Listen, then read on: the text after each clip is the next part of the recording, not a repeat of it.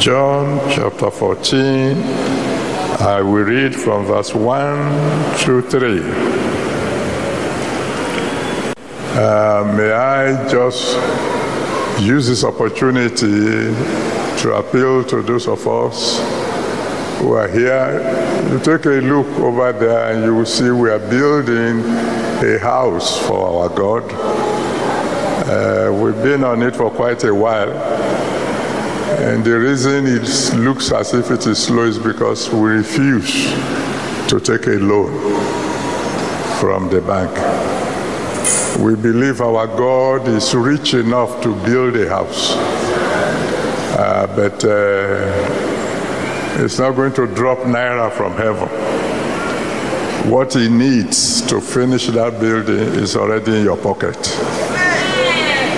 Make sure you build for God, and he will build for you. Do I hear your amen loud and clear? John 14, 1 to 3. Let not your heart be troubled. Ye believe in God, believe also in me. Let me stop there and ask you to turn to your neighbor right and left and say, don't worry, your tomorrow will be all right. In my Father's house are many mansions. If it were not so, I would have told you, I go to prepare a place for you. And if I go and prepare a place for you, I will come again and receive you unto myself, that where I am, there ye may be also. In my Father's house.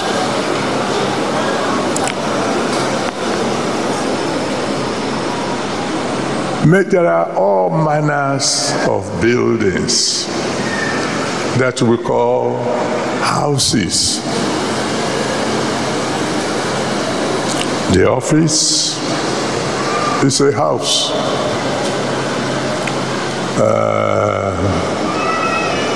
Social gathering centers, a house.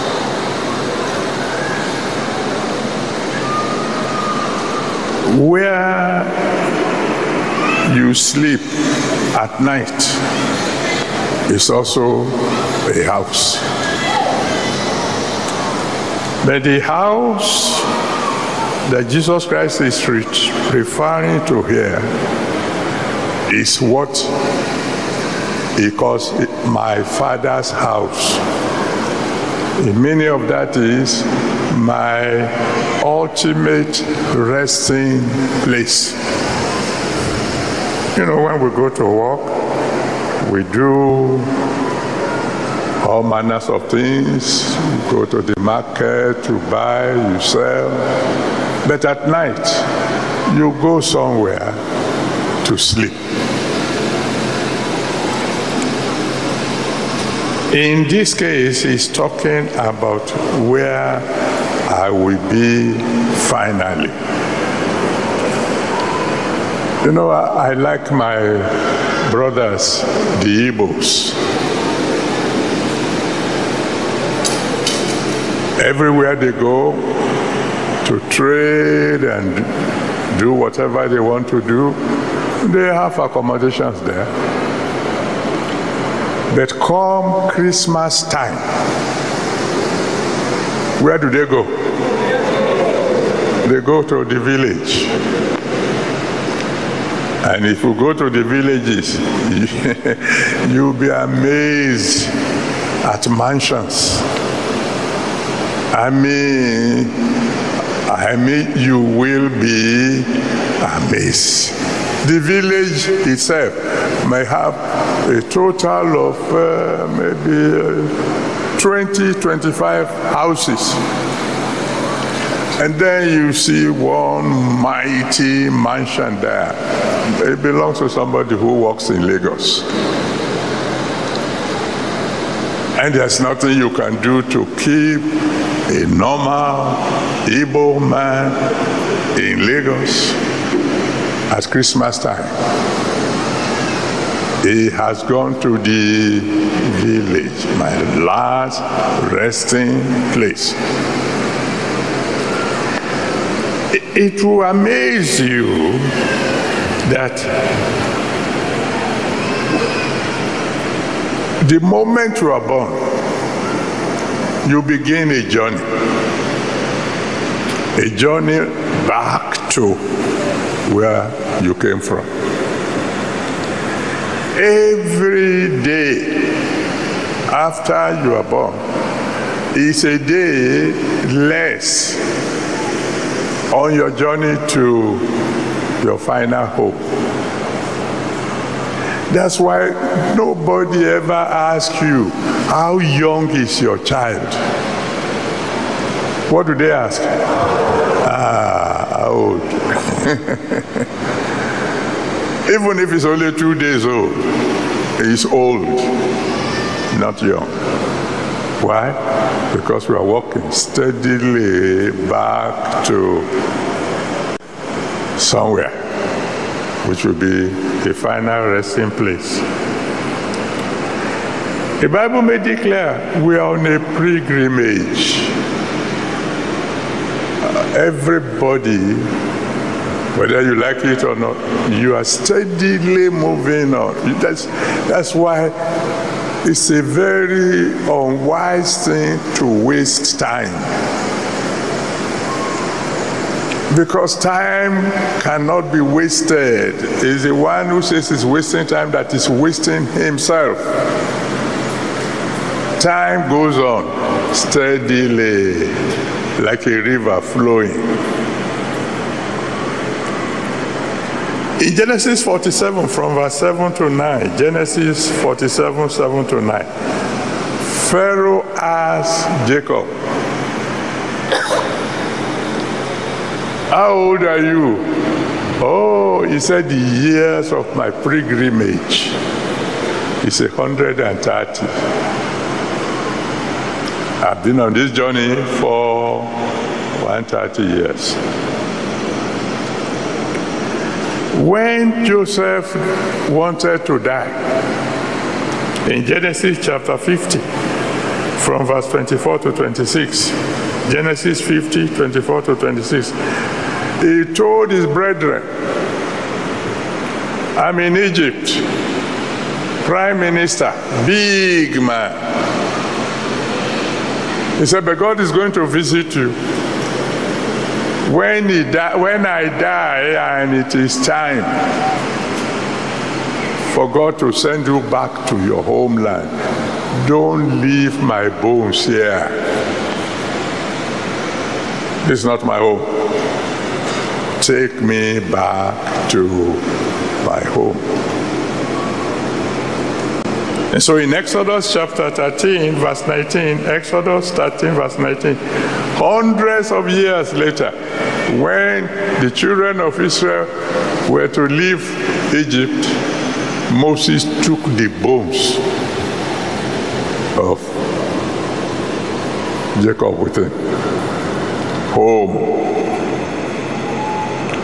We're all going somewhere called home. And it's a compulsory journey. There's nothing you can do to say, I won't go. You are going. Anytime my children look at me and say, hey, Daddy, you are growing old, I always laugh. I say, what about you? We are growing old together. Yes, very soon I will be 83. That's 1 year extra. By that time, you will be 1 year extra. We are all going. There is no exception at all. Exodus chapter 1 verse 8. Exodus 1 verse 8 tells us, Pharaoh, as great as he was, died, and a new king arose. Kings will die.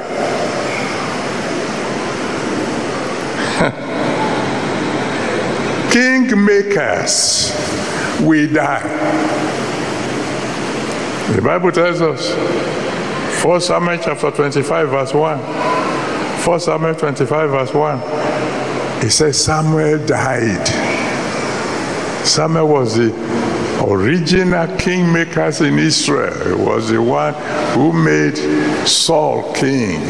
And later on, when he removed Saul from being king, when God removed Saul from being king, he was the one who anointed David to be king. Kingmakers will die, just as the king. Prophets will die. No, it doesn't matter the anointing. Whether the general overseer likes it or not, he's going. Why? 2 Kings chapter 13, you can read from verse 14 to 21. 2 Kings 13 from verse 14 to 21. He said, and Elisha was sick with the sickness with which he died. What happened? How could somebody with double portion anointing die? Even the anointing kept on walking after he was dead. The anointing didn't die, but the carrier of the anointing died. Prophets will go. Kings will go. Kingmakers will go. Overseers will go. The Bible says, whether you are wise or you are foolish, you will die. Ecclesiastes chapter 2 verse 16. Ecclesiastes 2 verse 16. The wise and the fools, they die alike. So you may have PhD, you will die. You may never have more than primary school, you will go. That is no respecter of persons. The rich will die. No matter how wealthy you become, you can be the richest man in the whole world. You are going. What about the poor? If the rich is going to die, how can the poor escape? Luke chapter 16, from verse 19 to 31. Luke 16, from verse 19 to 31. It talks about a man who was so rich. Every day in his life was Christmas. Every day was feast time. He would just wake up in the morning, dress gorgeously, and then begin to feast. And then there was a poor fellow called Lazarus. He would come and just take whatever crumbs fell down from the table. They were enough.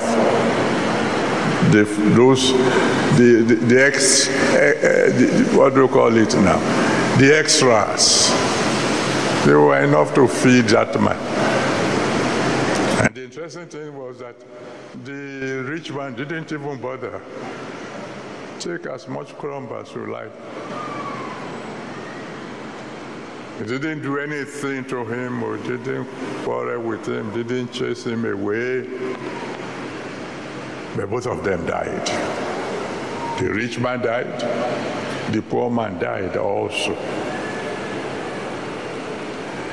That brings us to this crucial topic, but because I don't know why they chose this topic for this period. When we die, where are we going? Because there are two kinds of houses over there. When we finish, Matthew 25. You can read it from verse 31 to 46. Matthew 25, from verse 31 to 46. Jesus Christ said, a day is coming when every one of us will be gathered together. They will put some people on the right. They are called sheep. They put another group on the left. They are called goats. You say, when is that day coming? I don't know. But everything that is happening, according to what is in the Bible, shows clearly it is closer than you think.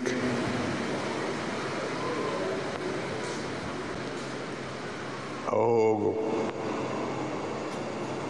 what sends somebody to heaven does not really have anything to do with where he's living. Today now, Russia is fighting Ukraine. It started like a joke. Everybody thought that the battle, the whole thing will be over within a short period. I mean, Russia is big. Ukraine is not that big. But little by little, the thing is escalating. And Russia is saying, I'm not joking, if this boy misbehaves, I have something that I can use. But what he can use can be something that is detonated in Ukraine, and it will affect those who are in Nigeria. Anything, from a distance you can't even imagine. Anything can happen that will say, hey, the end has come. And then when that end comes, God will group us into two groups, one on the right, one on the left. You read that passage. And then he will say, all right, those of you who are on the left, go to that place that has been prepared for you by God. In my Father's house. And those of you who didn't do the way you should, what I expect you to do, go to the other house that the Bible refers to as hell. Please, brethren, don't let anybody deceive you. The idea of two homes had been known to our forefathers. That's why they sing among my people. Ẹ má ṣe kà láyé torí à ń rọ̀run. Ẹ má ṣe kà láyé o torí à ń rọ̀run. Bàbá débòde àóròjọ́. They say, hey, don't be wicked on earth, because you are going somewhere. When you get to the gate, you will give an account. Oh, our forefathers, I'm talking of far, far, far, far. Before Christianity or Islam came, they knew that the earth, the world we are in, is not the end of the story. No, no, no.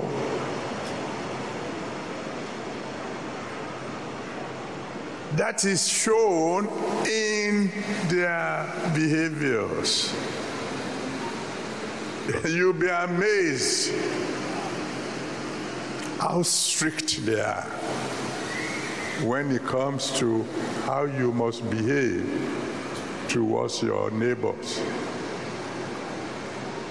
In those days, when I was younger, you'll be going to the farm, and beside the road, they will put bananas in heaps, and then they will put the cost of one heap there,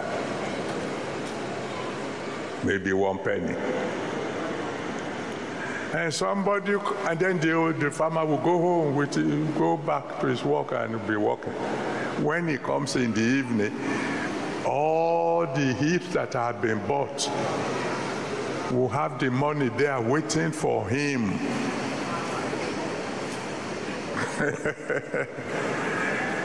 You go and put your banana along the road in a butemeta and put the naira to show this is how much you, and come back in the evening. The banana will be gone and there will be no naira waiting for you. But they go further than that. If you are going and you came across the layers of bananas, maybe 5 layers, and you have money to buy all, you do not buy all. You leave at least one heap behind. Why? Because somebody else is coming. He will also need bananas. Just think of their standards. How strict.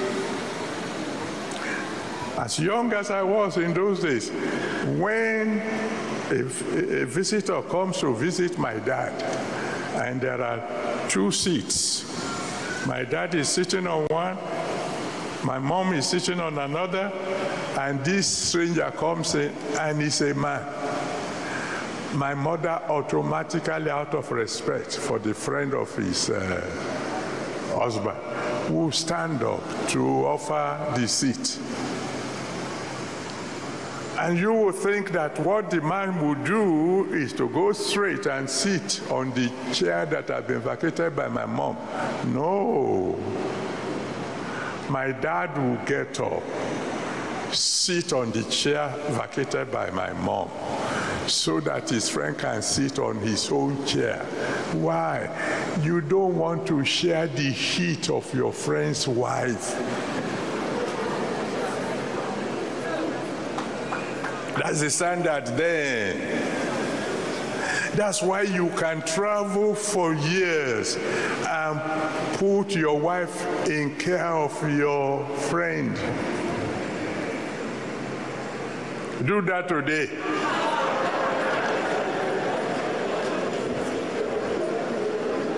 So what is in the Bible? That's why the Bible says those who died before the days of Jesus Christ, they had the law written in their hearts. God has put in their heart the way they must behave if they are to enter into my Father's house.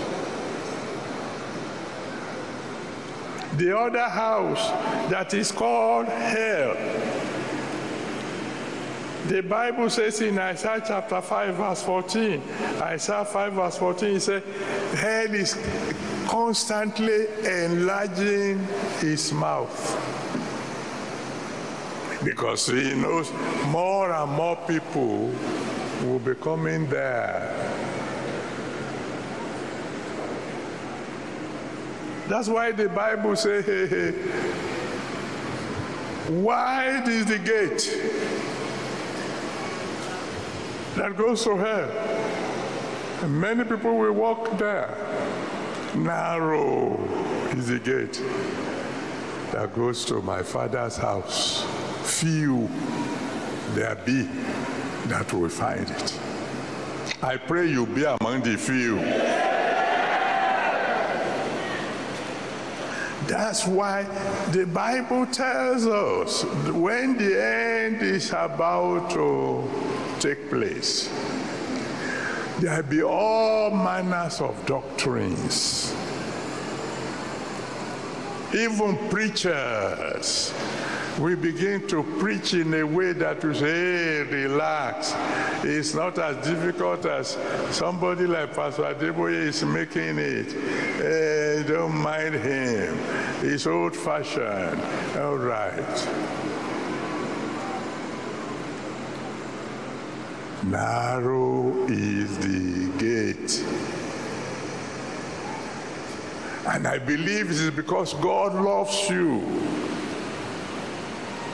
more than anyone. And that's why somehow he brought this topic up at a time like this. At a time like this, when we should be talking about things that, we'll be clapping and jumping up and saying amen, hallelujah. My beloved brothers and sisters, the end is nearer than you think. Things are getting worse and worse and worse. To warn us to wake up. Wake up.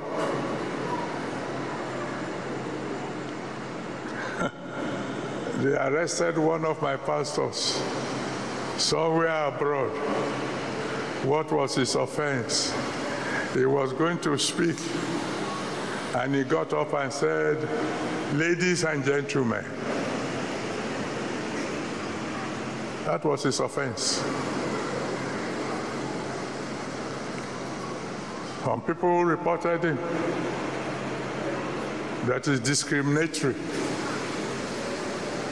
He said, "Ladies and gentlemen." What about those of us who are neither ladies nor gentlemen? Oh, truth, oh. I'm not joking. That's how far the world has gone.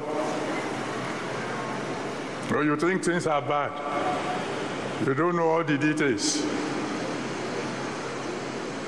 I saw a woman, and I think there was a discussion that led finally to, where is your husband? Oh, he couldn't come. Oh, I see. Are you hearing from him? No, he doesn't talk. Then, how are you sure he's okay? Well, I took him to the vet before I came. You took him to the vet? He doesn't talk. Who is your husband? He's a very handsome dog.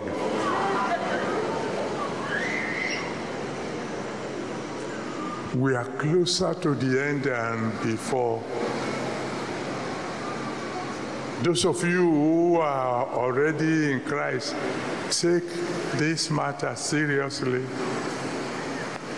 Don't let anybody weaken your stand for him. God is holy.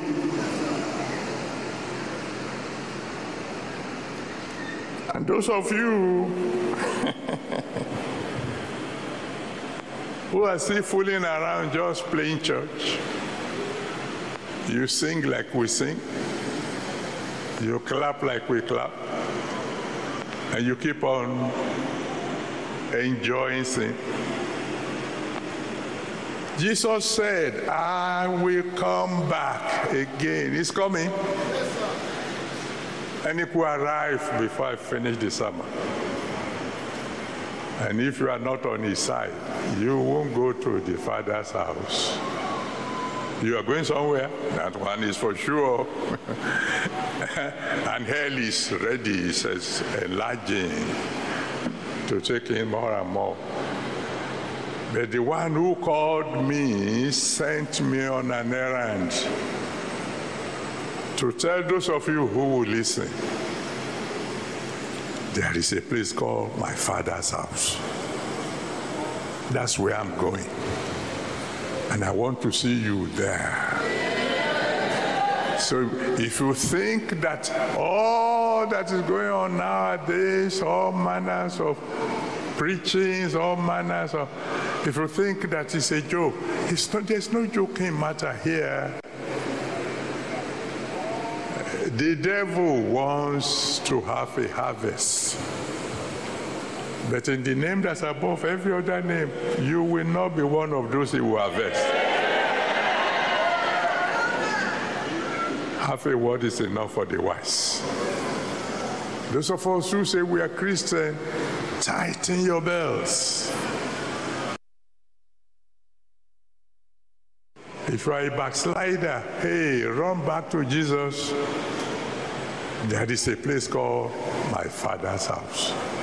That's where I'm going. And that's where I want to see you too on the last day.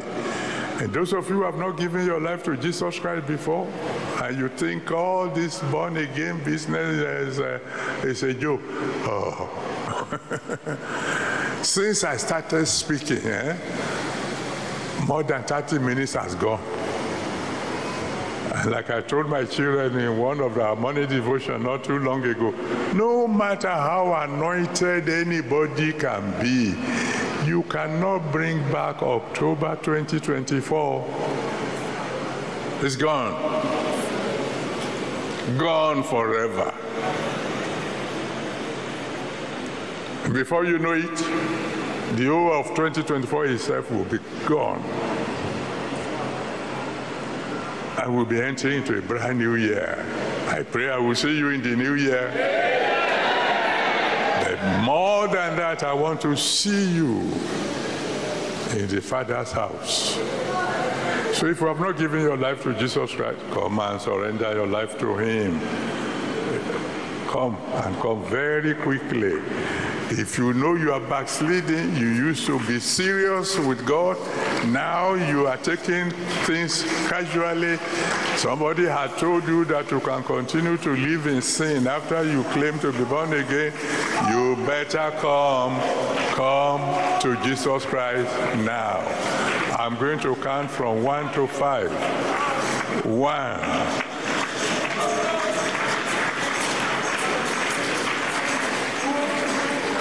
2. Him save your soul so that on that last day you will be in His Father's house with Him. 3.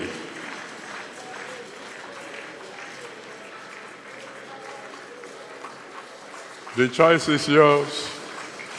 If you want, you come. If you want, you may not come. Only God knows how many of us will see tomorrow. 4.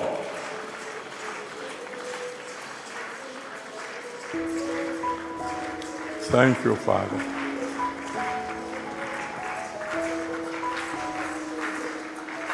Glory be to God. We want to specially thank you for being consistent in keeping touch with every of our uploads. Not just our uploads, but everything that God is doing via His servant, Pastor E.A Adeboye. And this would also enable you to grow faster, grow and keep a great pace with God. And that will bring you into the perfect fullness of what God is set to do in your life. And that aside, you shouldn't forget that everything we are today and we have is a function of the Lord and His spoken word. For it is His word that brings everything to pass. The Bible said, bringing those things that be not as though they were by His spoken word. It said, let there be light, and there was light. Everything in your life can come to reality as long as the spoken word of God has been enacted upon it. Anything that has not been in existence can truly find expression in your life, provided God have said it. If it were not so, Jesus said, I would have told you. And so because these things were through, these things are real and spoken by the mouth of God, definitely, abruptly, they have no alternative than to come to pass. God is changing the narrative of your life, and so He wants you to become a partaker. You can also do this and also become an extension of the blessing and grace, the word of the Lord, even to your family members, friends, loved ones, neighbors, and also your relatives, simply by hitting the share button up on this video, and also let this video get to your family members, friends, loved ones, so everyone you also desire to see this same word come to pass in their life. Testimonies abound of what God is set to do and for all He is still doing. And so please do this, share to your loved ones and engage them. Don't forget to like this video, leave us with a comment of how wonderful God has been to your life, and also we will be here to hear your testimony and give praise to the Lord.